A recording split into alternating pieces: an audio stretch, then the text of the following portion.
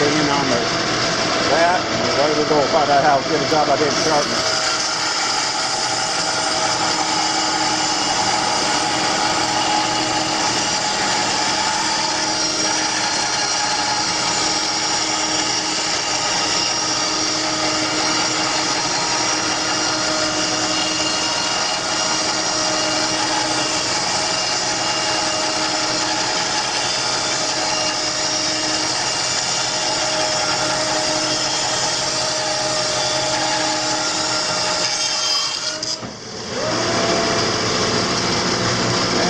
Quit waxing the rails, try and keep it smooth. Every now and then I gotta grab it, pull it back, and give it a little bit of a slide back.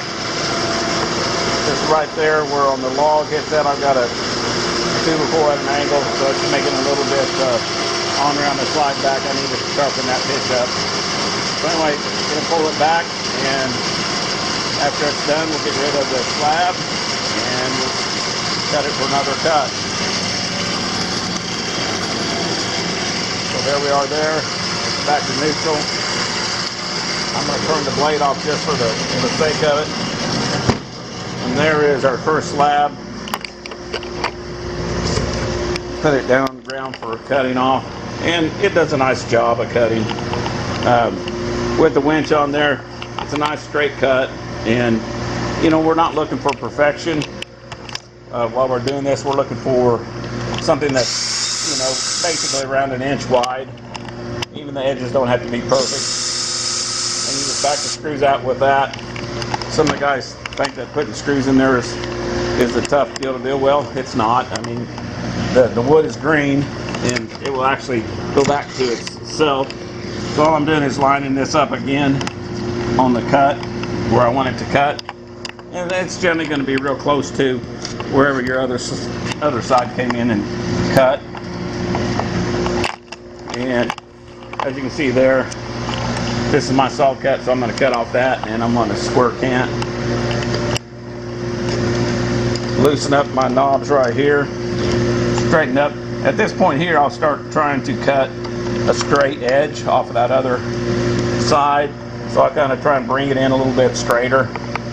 I'd rather go off of my index marks here and try and keep my log straight that way, so that at the end it works out with a nice straight cut on the log. And I got a bunch of screws here, and I'm really just going into sapwood. The weight of the log will probably hold it in place where it's at, and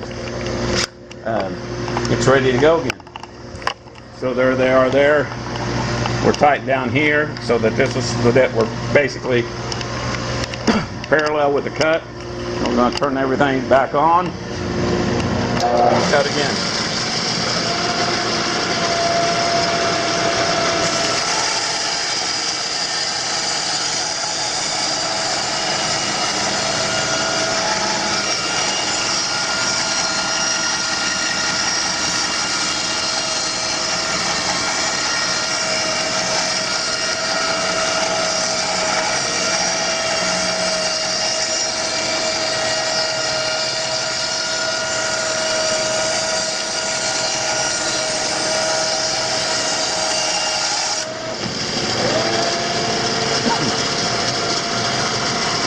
Turn the bandsaw blade off right now if you wanted to, but it actually kind of drags some of the dust after doing it. Kind of cleans up the board a little bit, and you know, doing that is fine.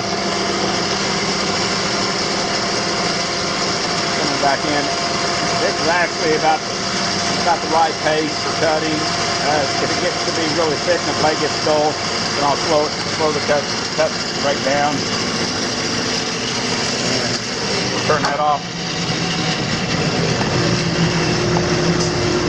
And there's another slab. So I'll turn that into firewood. You sit there and look at that walnut and you go, wow, that's some beautiful stuff. Nice thing about having your power to your deal on a remote fob is you can turn that off real easy.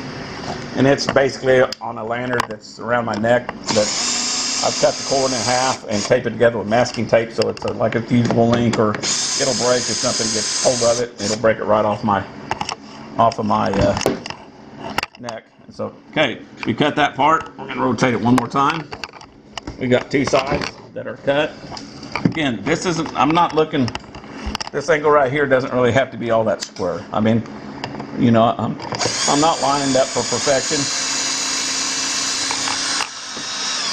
And it just has to be close. And, you know, whenever you plane it and join it, then it's going to pull it in straighter. Anytime what you're doing is you're refining it each time you're cutting it. So, you know, it's pretty close.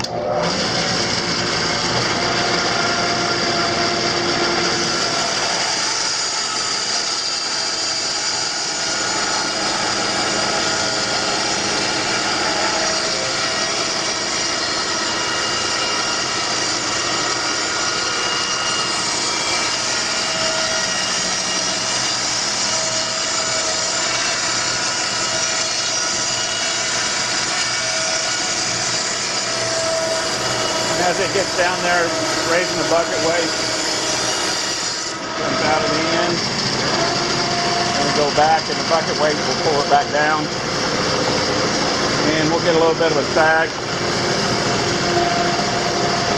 And I waxed these spots right here and over there on that side. I waxed them with wax, trying to get a little bit of get the work a little smoother. Also, my tables, I need to crank these back up. The logs are a little bit heavier.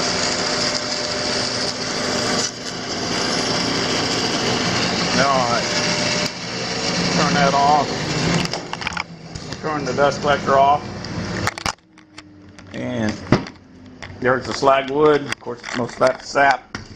And so any screw marks that I put in there with the screws is going to be gone because we cut that part of it off. So the only exception is this right here, and this is not a heartwood. This is the slag part of it. So you'll have to keep that in mind. Okay, so I'm going to roll this over one more time, and now we're starting to come up with a nice square cant, and we'll put the screws involved in that to keep that tight. Pull it in tight, and yeah, you know, the weight of the log would probably just go ahead and pull it through there, but if it's not shifting, then you don't have to worry about the thing going anywhere. Okay, I'm going to need to move that in just a little bit, so we're going to cut this off, and probably about every cant you can look at, it's going to be somewhere between an inch and a half, and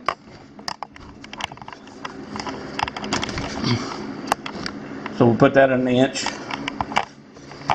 that at an inch, and crank it down with the index lines.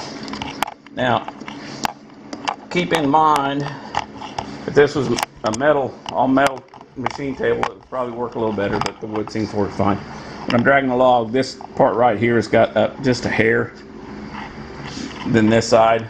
I could probably do better with a piece here, hardwood, but for right now, that's just fine. Okay, let's fire it up. And turn on dust collector. She is there, taking off. And away we go.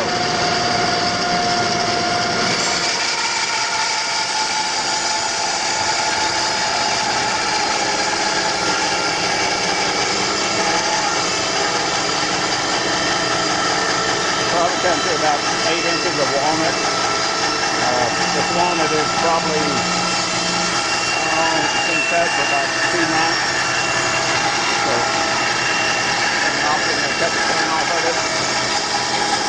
And then we'll have a bunch of boards coming out of it.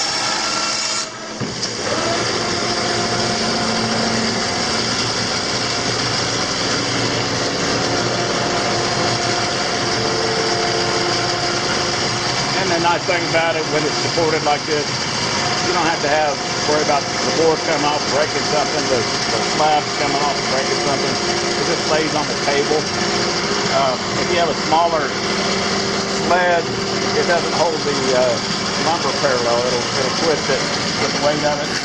So, you know.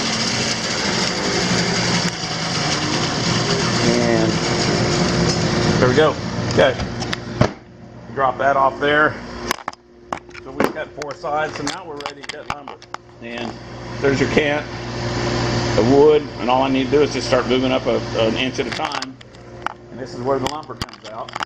The first 4 cuts are just getting it to the point where you can make lumber. And here we are. That's the 1-inch reference line. They're parallel. Loosen that up. We're moving it to the next 1-inch line, which is about right there. And this has worked pretty good. I just drew them lines on there as I did my first set, so I didn't have to remeasure things. And an inch, inch and a quarter. I think these are 1 1/8 inch. I'm not sure. They're about 1 inch full, 1 1/8 inch. I wouldn't go less than 1 inch. By the time you get done plating and everything, you're going to come down with a 3/4 inch board. So if you're wanting a heavy 3/4, then I'd probably go 1 1/8 inch on those sides for sure. But anyway, it's ready to go. And nuts are tight. There's the lineup for the board, and we're ready to take off a new board. This is what I cut yesterday afternoon in about an hour. Keeping in mind that one piece of walnut board, of course that piece is the slab off the back. This is the one that had the rock in it. But anyway, just one of those boards at Menards. You went and bought it off the shelf. It's wrapped in plastic, which is going to be the highest. But a 3/4 inch board. These are 1 1/8 inch. 3/4 inch board, 3.5 inches wide by 4 foot long. It's a $25 bill. So if you looked at that, they're just a little bit shy of 4 feet. If you looked at that and went down there, you're looking at quite a bit of money there. It's a couple $100 worth of walnut there that's ready to go, and all I have to do is take it out the shed, leave it stickered, let it dry, put a tag on it, let it dry out in the shed for a year, year and a half, and then put it to work. And it doesn't really cost me much more than my time and some electricity. Alright, let's turn this into some lumber and start it all up. Vacuum's running, and we're going to pull the board off of it.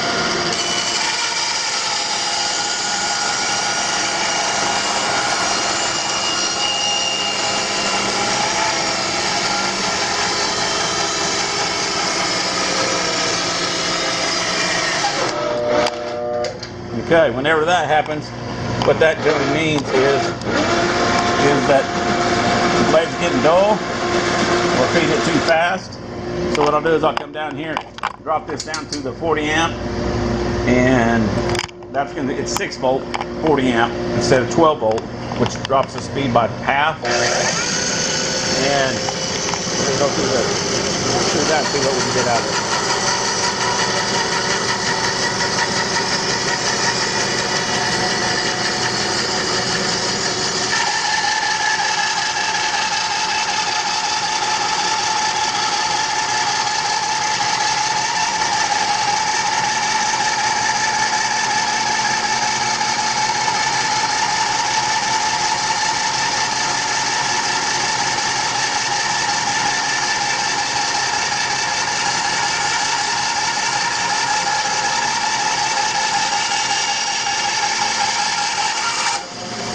Okay, that's a pretty good chunk of walnut, 8 inches wide, going to the heartwood, and that's quite a bit to cut, just raw wood, and, you know, it's a challenge.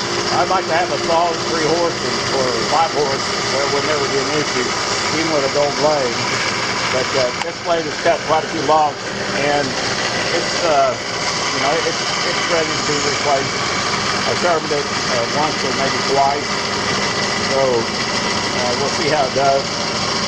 And with this setup, I have to dismantle this. It'll take me probably 45 minutes to put a new blade on there, and that'll cut quite a few logs. I have never used a carbide blade. These are always been these inexpensive Grizzly blades that come from Grizzly. They're about $22 blade. But anyway, there's your nice piece of walnut.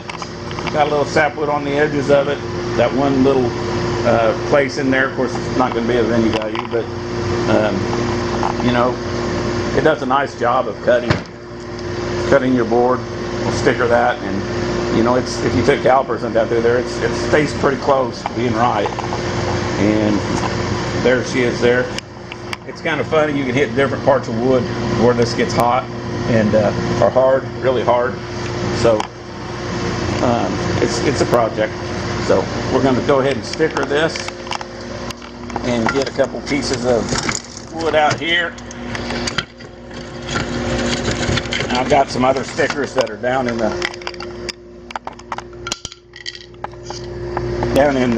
shop. So we'll sticker that. And I generally will vacuum this and vacuum the wood before I sticker it, and then I'll wax it. I'll dip it in a wax on the end so that it doesn't check.